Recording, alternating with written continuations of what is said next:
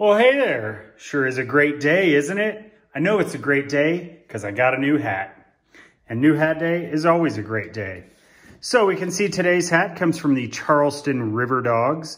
Charleston has had baseball teams going all the way back into the 1880s with a few names that if I could find a hat for it, I would love to have. They were at one point the Charleston Palmettos.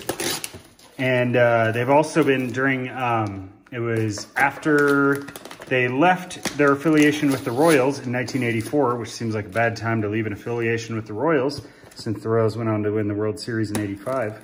But they became the Charleston Rainbows after that. So I imagine that hat has got to be pretty great. But today they have some other pretty great hats. So something happened when I used to live in the South in Birmingham, Alabama with boiled peanuts. I didn't exactly set the house on fire. I just set things in the house on fire and filled the entire house with smoke to the point where we had to make an insurance claim for fire damage, but nothing else actually caught on fire. So that thing that did catch on fire was peanuts that I was trying to boil.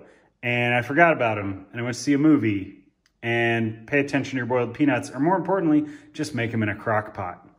So since I'm not upset about anyone and not protesting anything today, we're gonna go ahead and pull off these stickers.